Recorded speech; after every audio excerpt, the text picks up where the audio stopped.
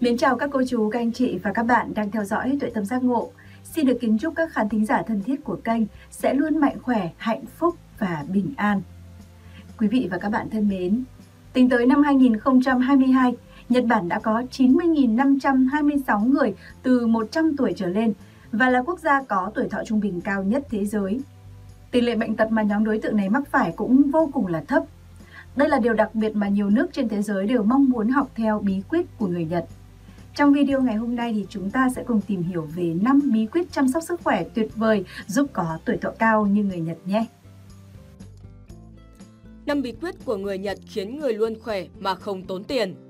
Mến chào quý cô bác đang theo dõi video trên kênh Tuệ Tâm Giác Ngộ.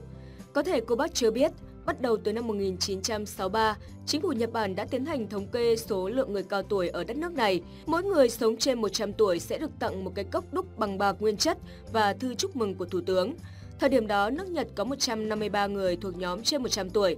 Cho đến năm 2022, Nhật Bản đã có 90.526 người từ 100 tuổi trở lên và là quốc gia có tuổi thọ trung bình cao nhất thế giới.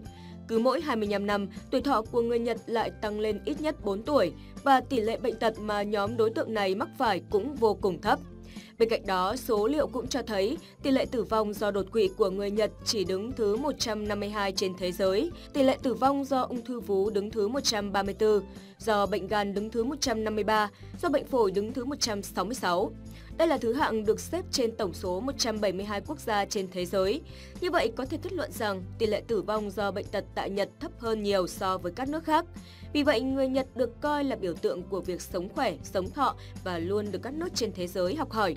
Để được như họ, cô bác cũng có thể thực hành lối sống lành mạnh, gồm những bí quyết chẳng hề tốn kém sau.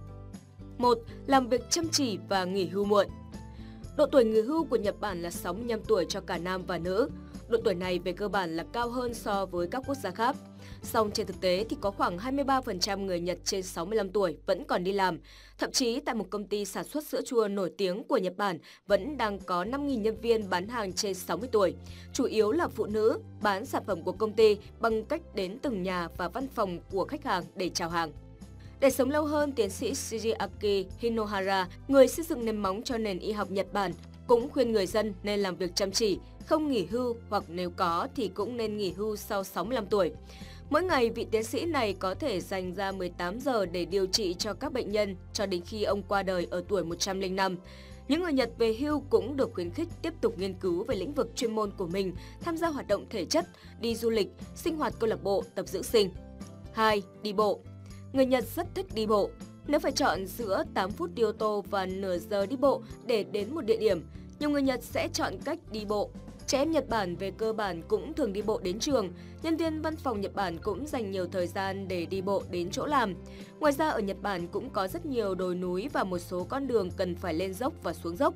Vì vậy đối với người Nhật mà nói, việc đi lại không chỉ đơn giản là di chuyển mà đó còn là một loại hình thể dục vô cùng lành mạnh cho cơ thể. Một cuộc khảo sát đã phát hiện ra rằng thời gian đi bộ trung bình càng dài thì khả năng người dân ở đây mắc các căn bệnh về đĩa đệm càng thấp. Ngoài ra, đi bộ cũng là một trong những cách tốt nhất để chống lại lão hóa vì chúng sẽ giúp cho các cơ trên cơ thể của cô bác luôn hoạt động. Bên cạnh đó, chúng cũng giúp cho cô bác củng cố xương khớp và trẻ lâu hơn. Chính vì những lý do này mà thể lực và sức khỏe của người dân Nhật cũng luôn được đảm bảo. 3. Tắm nắng. Tắm nắng là thói quen rất tốt dành cho cơ thể của chúng ta vì ánh nắng sẽ kích thích cơ thể tổng hợp vitamin D. Loại vitamin này sẽ giúp cô bác giảm nguy cơ xơ vữa mạch máu và làm giảm tình trạng cảm cúm, đặc biệt là ở trẻ em. Có một nghiên cứu nhỏ đã chỉ ra rằng việc bổ sung vitamin D vào mùa đông đã giúp làm giảm số lượng học sinh Nhật Bản bị cúm do thời tiết. Như vậy, vitamin D đã góp phần quan trọng trong việc tăng cường hệ miễn dịch để chúng ta chống lại các loại virus, vi khuẩn và các tác nhân gây bệnh. Việc tiếp xúc với ánh nắng mặt trời nhiều hơn cũng có thể làm tăng lượng canxi và phốt pho, từ đó giúp xương chắc khỏe và ngăn ngừa quá trình loãng xương cực kỳ hiệu quả. Tắm nắng cũng rất tốt cho tim bởi ánh nắng mặt trời có thể làm tăng tốc độ lưu thông máu, làm tăng nhu cầu tiêu thụ oxy ở cơ tim, giúp điều hòa huyết áp, từ đó hạn chế nguy cơ mắc các căn bệnh về tim mạch cho cô bác. Tuy nhiên, cô bác cũng cần phải tắm nắng cho đúng cách thì mới có thể khỏe mạnh và sống lâu được. Thời điểm an toàn nhất mà cô bác có thể tắm nắng là từ 7 giờ đến 9 giờ sáng. Ngoài ra, cô bác cũng không nên tắm nắng quá 30 phút để tránh gây hại cho cơ thể. Bên cạnh đó, cô bác cũng không nên tắm nắng khi ngồi trong cửa kính vì cửa kính sẽ làm ngăn chặn quá trình tổng hợp vitamin của cơ thể. 4. Giữ cho tinh thần luôn lạc quan. Một tâm trạng tốt chính là yếu tố quan trọng để cô bác có được một sức khỏe tốt. Nếu tinh thần của cô bác luôn mệt mỏi hoặc tâm trạng của cô bác bị xuống dốc thì sức đề kháng của cơ thể cũng sẽ bị giảm sút theo.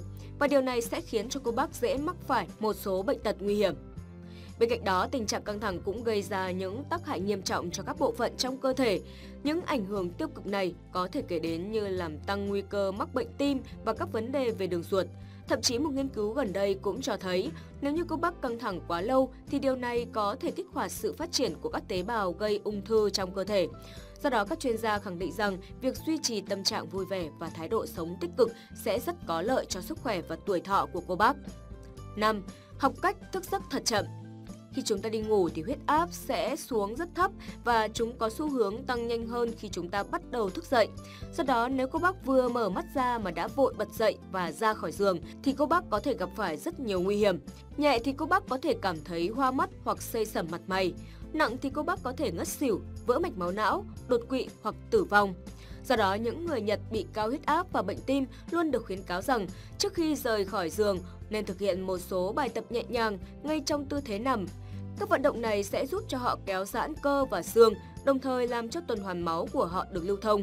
Phương pháp này cũng có thể giúp cô bác ngăn ngừa chứng thiếu máu não rất tốt so với việc cô bác đột ngột ngồi dậy và ra khỏi giường. Những yếu tố khác giúp người Nhật tăng cường sức khỏe. 1. Chế độ ăn uống cân bằng, lành mạnh. Người Nhật rất thích ăn các loại thực phẩm có đặc trưng kháng viêm và ngăn ngừa lão hóa như cá, rong biển, trái cây, đậu phụ. Họ hầu như chỉ ăn các loại cá biển giàu axit béo omega 3 như cá hồi, cá ngừ, cá thu bởi chúng rất tốt cho tim mạch. Người dân của đất nước này cũng ăn rất nhiều loại rau như súp lơ xanh, cải bắp, cải xoăn. Tất cả những loại thực phẩm này đều chứa ít chất béo bão hòa và đường nhưng lại rất giàu vitamin và khoáng chất. Vì vậy, chúng có thể giúp làm giảm nguy cơ mắc phải ung thư và bệnh tim vô cùng hữu hiệu. Năm 2005, chính phủ Nhật Bản còn vạch ra một bản hướng dẫn chế độ ăn cho cả nước noi theo. Trung tâm Y tế Toàn cầu ở Tokyo đã theo dõi 80.000 người từ 45 đến 75 tuổi tuân thủ theo chế độ ăn này trong suốt 15 năm. Và kết quả cho thấy những người thực hiện theo chế độ ăn này có tỷ lệ tử vong thấp hơn 15% so với những người không thực hiện. Cách sửa soạn bữa ăn cũng là yếu tố góp phần giúp người Nhật cải thiện tình trạng sức khỏe của mình. Thay vì đặt thức ăn trên các đĩa lớn, họ thường bày biện các món ăn vào trong những cái bát nhỏ. Thông thường sẽ là một bát cơm, một bát súp, một đĩa cá hoặc thịt, 2 đến 3 đĩa rau củ quả cho mỗi bữa ăn. Bên cạnh đó, người Nhật cũng có 2 nguyên tắc vàng trong ăn uống. Đầu tiên là mùa nào thức nấy để đảm bảo cơ thể luôn được cung cấp những thực phẩm tươi ngon nhất. Thứ hai là không ăn quá no. Cho dù ngon miệng thì họ cũng chỉ ăn no khoảng 80% để đảm bảo cho hệ tiêu hóa hoạt động tốt nhất có thể. 2. Biết cách hưởng thụ tuổi già. Nhật Bản không có nhiều người siêu giàu, cả nước chỉ có 6 người Nhật lọt vào danh sách 500 người giàu nhất thế giới. Tuy nhiên, người Nhật ở xứ sở mặt trời mọc rất biết cách sống hưởng thụ. Ở Nhật, người cao tuổi không có nghĩa là ngừng vui chơi, mua sắm. Có 62,7% người cao tuổi ở xứ Phủ Tang sử dụng Internet để tìm hiểu về các chuyến du lịch và mua tour theo hình thức online. Ngoài ra, họ còn đến những thiên đường mua sắm và giải trí dành riêng cho người cao tuổi. Những trung tâm này thường mở cửa sớm 3 tiếng so với những trung tâm khác bởi người cao tuổi hay dậy sớm. Xe đẩy cũng được thiết kế nhẹ hơn 30% so với các siêu thị bình thường. Những trung tâm này còn bày bán các loại đồ ăn có chứa hàm lượng muối và chất béo phù hợp cho người cao tuổi. Ngoài ra, người cao tuổi tại đây còn đến các lớp tập thể dục miễn phí, các phòng đánh cờ hoặc phục hồi chức năng để gặp gỡ, giao lưu và trò chuyện. Chính những điều này đã giúp những người cao tuổi tại Nhật có thể chất và tinh thần luôn ở mức tốt nhất có thể. Có thể kết luận rằng người Nhật không chỉ sống thọ mà còn rất khỏe mạnh. Nhìn chung, chỉ cần chăm chỉ luyện tập cho cơ thể và có lối sống thật khoa học là người Nhật đã có được một sức khỏe tốt và một tuổi thọ kéo dài. Những bí quyết sống vui khỏe của người dân xứ sở hoa anh đào đã được nhiều nước trên thế giới học hỏi và xem như hình mẫu để nâng cao chất lượng cuộc sống cho mình. Do đó, cô bác cứ yên tâm áp dụng chúng để có được một sức khỏe và một tuổi thọ như mong muốn cô bác nhé. Như vậy là video của chúng tôi ngày hôm nay đến đây là hết rồi. Nếu thấy video hữu ích, cô bác đừng quên ấn like, share và đăng ký kênh để nhận được những video mới nhất từ Tuệ Tâm Giác Ngộ. Còn bây giờ xin kính chào tạm biệt và hẹn gặp lại cô bác trong những video tiếp theo.